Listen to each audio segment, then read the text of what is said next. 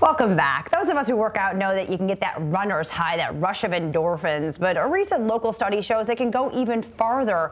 A good workout can help reduce anxiety. That study was done by Andel Institute's Lena Brundin, who also had her work featured in the New York Times. Lena, good morning. She joins us live right now.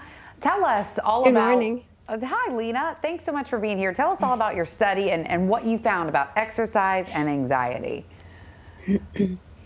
Yeah, so this was a large study on almost 400,000 participants, and half of them were long-distance skiers participating in one of the world's largest ski races in Sweden.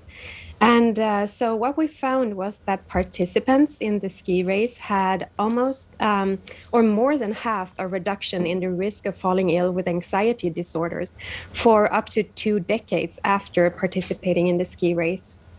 Wow.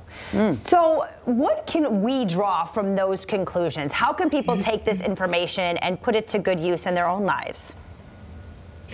Well, so exercise has several very beneficial effects, and those effects can be biological. So, for example, anxiety can be reduced when inflammation in your body goes down. So my research group works on the effects of inflammation on the brain, causing depression, anxiety, and fatigue. And the exercise actually decreases those factors. So it has a biological effect. And also exercise has an acute distracting effect on anxiety. So.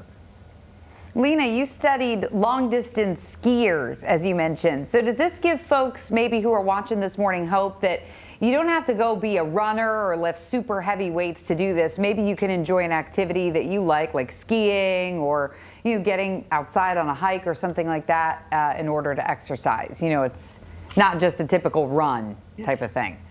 Absolutely, and it doesn't have to be elite type of exercise. It can be a moderate or even light exercise will have an anxiety reducing effect. And also just getting out and getting sunlight will help you produce vitamin D, which we have also seen in studies has a beneficial effect on mental health. And so people can go out, they can do this. Does it matter, did you guys study at all the impact of how much exercise people need? I mean, do they need, this is a long distance race, so this was, quite an endurance activity. How much exercise does someone need to really make a difference? So it's good to achieve a moderate level of exercise, but actually we saw in the elite skiers, we didn't see the anxiety reducing effects. So we can definitely draw the conclusion that you don't have to be an elite athlete to have the effect. Lena, is there anything else you want to add to our viewers this morning who might be thinking about getting out there and getting active?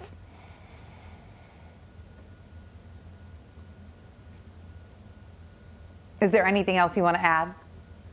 Light or moderate exercise is definitely sufficient, but so we did see that in the elite skiers, we didn't see the anxiety reducing effect. So there could potentially be too much. You don't have to be an elite athlete to achieve anxiety reduction.